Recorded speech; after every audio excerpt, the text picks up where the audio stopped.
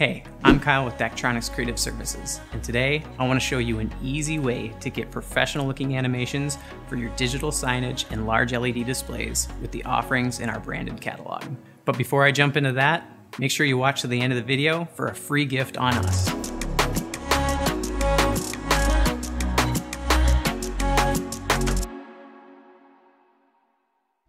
Some teams and venues have a seemingly unlimited budget when it comes to content. Others have their own robust production staff, which is great if that's you.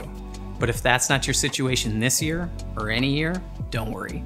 Our branded catalog is a quick, cost-effective way to build or supplement the content library at your venue. So within our branded catalog, we have several different styles to choose from, and each style was built to be updated to fit your logo and colors. Within each style, there are several different template options that you can purchase and update and populate on your own. So today, I want to show you how easy it is to populate one of the customer templates from our branded catalog. I'm going to update the opponent logos and colors in one of our more popular templates, the matchup template in our Acuity style. So to get to this point, I've already opened the Adobe After Effects project that I received from Creative Services.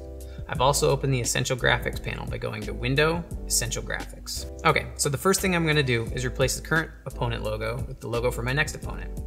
To do that, I'm going to right-click on the logo file and select Replace Footage with File.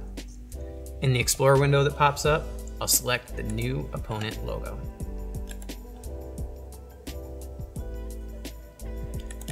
Now in the Team Setup 2 comp, I'm going to scale this logo so that it fits within the safe guides.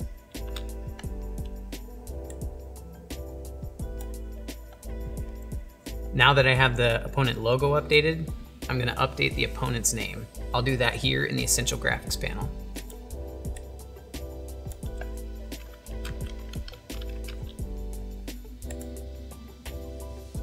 The last thing I need to do is to update my template with the new opponent colors. I'll use this first color picker to grab the opponent's primary color, and then I'll use this second color picker to grab their secondary color. And you can see that over here, if I open up my video display composition, that all that information has updated here.